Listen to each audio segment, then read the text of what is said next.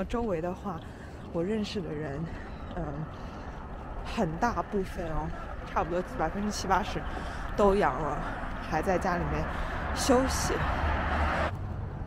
其实放开之后会这么萧条啊，我也没有想到。我以为说放开之后大家可能都会出来活动啊，因为已经关了很久了嘛。但对于我来说，我觉得身体当中还是有抗体，导致我这一次大规模爆发的时候都没有再次得新冠。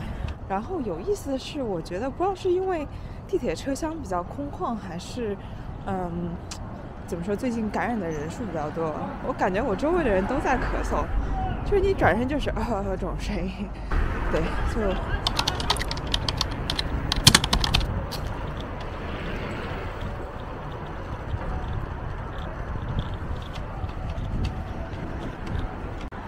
Hello， 大家好，我是大喵。今天是12月24号，圣诞夜下午差不多5点钟。那我现在要去一下人广，要去公司拿点东西。因为下周要在家办公，然后给大家看看现在上海的现状。这里是我家附近的老西门，马路上还是有一些行人，有一些车，有一些路人的。也不是100%没有人，但是可以看出啊，周六下午晚上这个时间，这个点，对于这个地段来说，其实是非常萧条的。再往前看看，当然最近也是特别冷，就是大家也不愿意出来，也是有原因的。然后最近的话，我个人感觉上海确实人很少。我之前有说过，有点像每年上海过年的时候，就是有很多店啊、商厦都关了，然后路上人也特别少，因为大家都在家里面过年嘛。但是现在不是还没到过年的季节嘛，所以说这个就非常的反常。然后周围的话，我认识的人，很大部分差不多70%-80%都阳了，还在家里面休息。我感觉大多数人好像是差不多上周末感染的，所以说还需要差不多2到3周才能恢复，才能 recover。我自己的话，因为我之前得过了，我感觉都还有点抗体的。我跟我妈之前都得过，然后现在都没事。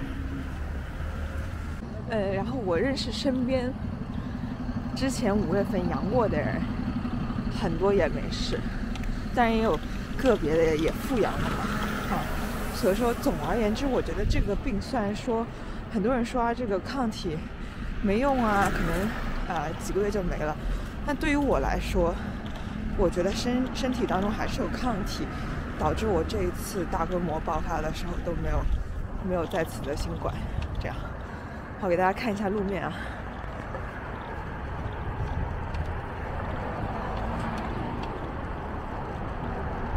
我现在是在，这是中华路，上海这个老城乡这边啊。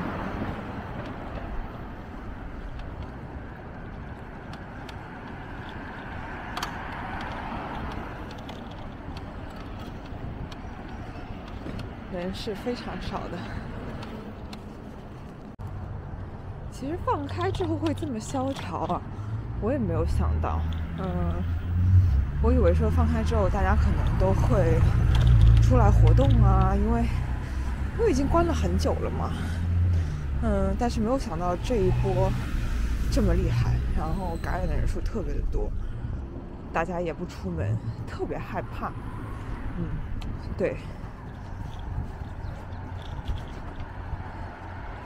然后我前2天去坐地铁吧，去一个地方，然后有意思的是，我觉得不知道是因为地铁车厢比较空旷，还是怎么说，最近感染的人数比较多，我感觉我周围的人都在咳嗽，就是你转身就是这种声音，对，就可以看出最近这个感染情况还是挺厉害的。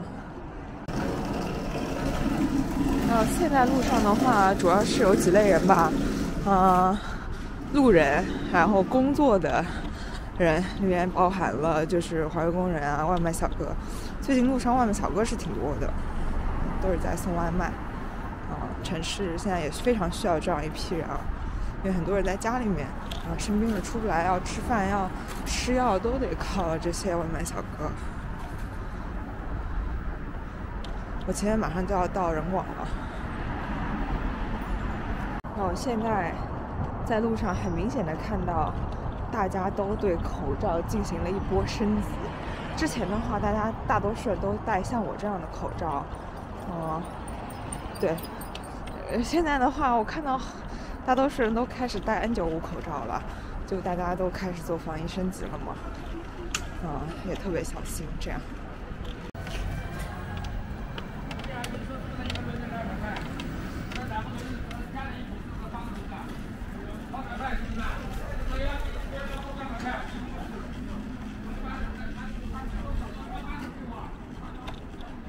前段时间的话，我有时候会去我家楼下的小菜，这有个小餐馆，对，炒2个菜然后带上来。最近的话，我家楼下小餐馆都关了，因为没有人吃。对，最近很多餐馆都关了，但是也有很多开着。马路上你看，看这边人就多了吧？这边就是市中心了已经。这里就是福州路，然后再过2条街就是人广了。我感觉这边人好像比刚刚突然间多很多哈。这边就是市中心，来福士，前面是南京路，对。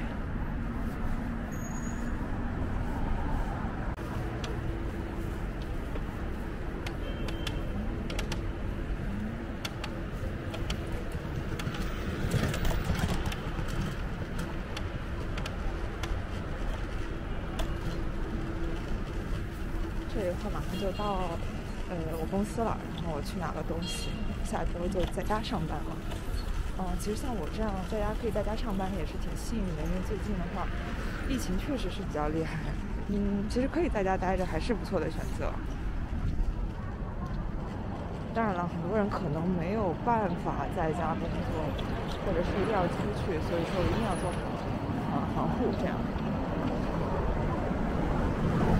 这里的话以前特别热闹，因为这周围都是小吃，然后办公楼啊，商务楼，还有一些商厦，现在也是人比较少。现在到公司了，不知道大家看了最新的上海街头有什么感想啊？都可以告诉我。今天就这样了，拜拜。